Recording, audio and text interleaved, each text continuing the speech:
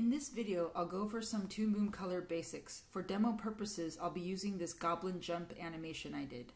There are a couple of ways to start laying in color for Toon Boom. I'll talk about using the color layer method later in the video, but first I'll just show you how paint bucket and basic color works in general. I'm going to duplicate the line drawing layer first and rename it to color. You don't have to do this, but I like having a line layer to go back to just in case. Next, in the color window, I'll create a new scene palette and name it Goblins 2. You can create palettes for specific characters and import it to different files. Next, I'll create a swatch for the goblin skin and name it Goblin_skin. I use the HSB color system rather than RGB, and I'll pick green. Once the swatch is created, you can start laying in colors with the paint bucket tool. You can click to fill in an area.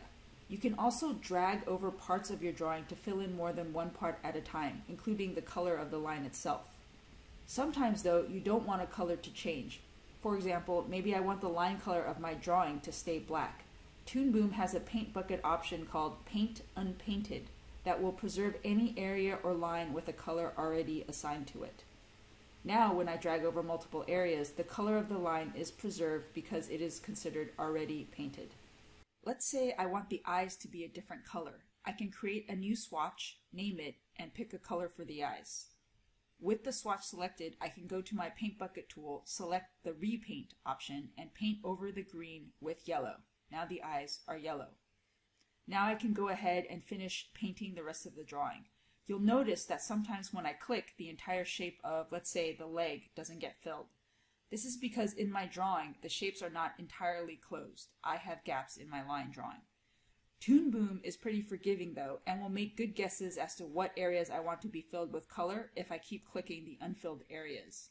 This is because the software provides ways to handle gaps in line drawings.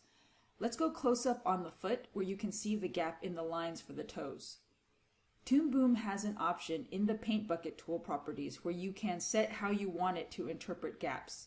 When it's set to close large gaps, Toon Boom will make a guess and close the gap for you with an invisible line. If I set the option to don't close gaps, undo the color fill, and try to fill the toe shape again, it won't fill because Toon Boom is no longer closing the gap for me. In general, I set the option to close large gaps. Another thing I've noticed is that gaps can be interpreted differently depending on how zoomed out or in you are. Let's say I set it to close small gaps. When I'm zoomed out, I'm able to paint the shape, but when I zoom in, I'm unable to. As if when zoomed in, the gap, I guess, appears larger to Toon Boom. I'm not sure why that happens, but it does. Sometimes you can zoom out and fill a shape easier than when zoomed in. Or you could always just make sure your line drawings are super clean and have no gaps. A powerful feature of Toon Boom is its smart color system. Let's say I've colored a couple of frames and I changed my mind about the skin color of the goblin. I can click on the goblin skin swatch, change the color, and Toon Boom will apply the color change to any drawing that is assigned that swatch. This can save a lot of work. Now let's take a look at using color layers. I'll make another duplicate layer of my line drawing. With this layer, I'll color the goblin using a color art layer. In Toon Boom, you can switch a drawing layer from line art to color art without having to create a separate color layer like we did earlier in this video. You can do this by clicking on this icon or hitting the shortcut key L. When you are in the color art mode, you won't be able to paint in the shapes until you convert the line brushstrokes into a vector line drawing. You do this by clicking on this icon, Create Color Art from Line Art. Once you do this, you can see that the line drawing has been converted to a vector line, complete with anchor points you could adjust if you wish. Now you can go ahead and fill in color with the paint bucket, change the colors, etc.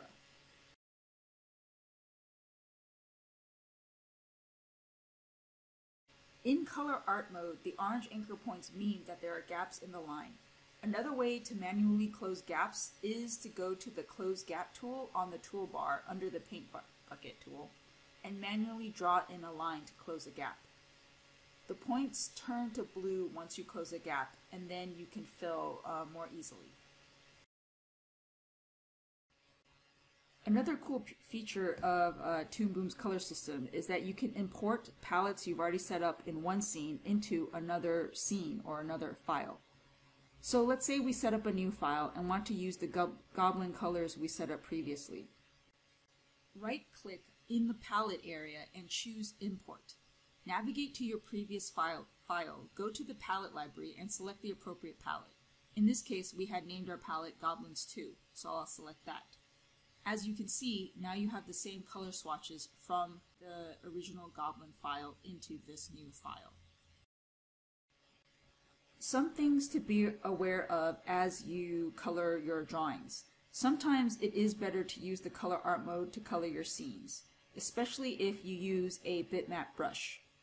For example, let's say you choose the watercolor brush to draw with. It has a nice texture to it, but if you try to color the shape in the line art mode, you'll notice that there's a white border around the color. If you don't want that white border and you want to completely fill the shape, you have to go to the color art layer, convert lines to color art, and then fill again. This is a good instance where using the color art layer matters. The reason being, certain brushes in Toon Boom have this sort of stroke, where instead of like a vector line, it's like a shape path in itself. Hence, when you fill, there's a white halo effect created. When you convert line art to color art, you convert the path into a vector line and the shape can now be completely filled, or the shape that you drew.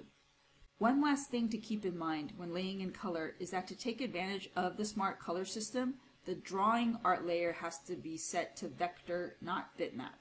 If you change it to bitmap, you use a different color system and lose the ability to have colors automatically sync when you change the swatch.